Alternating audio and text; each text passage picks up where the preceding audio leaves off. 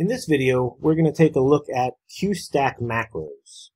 In Kansas, what QStack macros are letters that we put within our QStack. There's a column I'm going to show you in a little bit in the QStack for a macro field.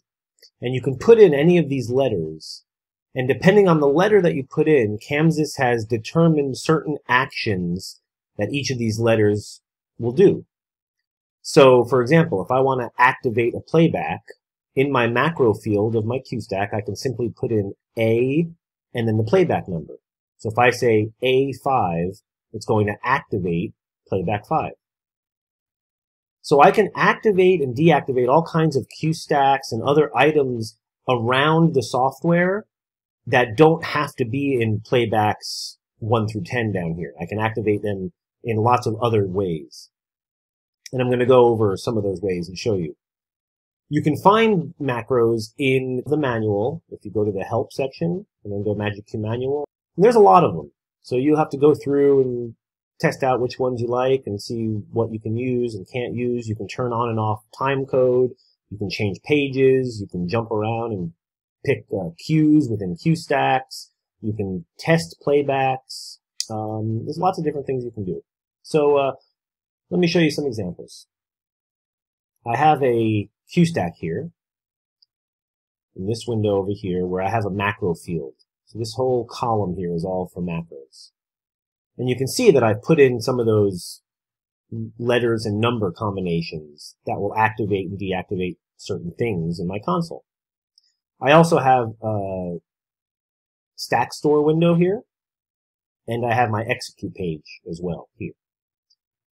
So if I start playing this QStack, in Q1 there's no macro. In Q2, you can see it says G2/8/3. So what I'm saying here is go on playback 2 to Q8 in 3 seconds. So when I hit play, playback 2 should start, and it will go to Q number 8. Now if I hit play again, it's going to go to playback 2, Q number 4 in 6 seconds.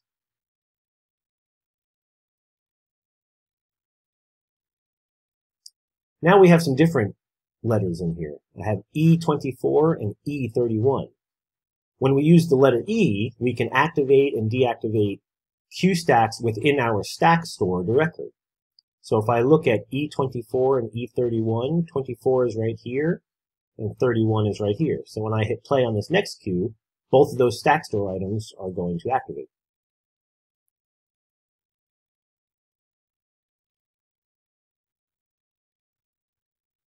Now I have E0/3/1. So what I'm asking here is, E0 is telling the console that it's execute page 3, so /3 is execute page 3, /1 is execute item 1.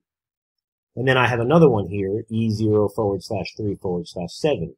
So that's execute page 3, item 7. If you look at my execute page, I have it set up as a 6x6 grid. So each row has 6 squares in it, and then my 7th one is this one here. So when I hit play, it's going to activate these 2 execute items.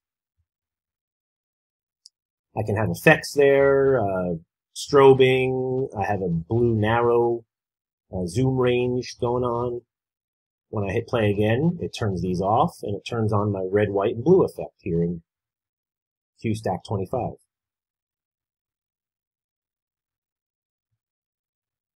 And every time I hit play, it's activating something else. Here's teal specials, but it's also activating the amber color in this QStack down here. In this queue, I activated this QStack here. I activated this stack store item. I activated this QStack here, which is a chase. And that's how I got this look. If I hit play, I've now activated a new set of looks. I activated this blue and white effects look. Now I've turned it off to just blue. And in this last one, I have release 2, so it's going to release QStack 2. It's going to release playback 2. It's going to release playback 1, and then it's going to change to page 5. Because right now I'm on page 4. So when I hit play here, it changed to page 5. It activated my Q stack on page 5, and I have my first look ready to go for my next song. Q stack macros are a really powerful thing within Camsys that can be used for lots and lots of fun things, to be able to manipulate and work around the console and not always have everything taking up a playback. So you can leave empty playbacks here for other items that you need, for audience moles or audience lights, for house lights, and you can activate things and deactivate them using your Q stack macros within your Q stack.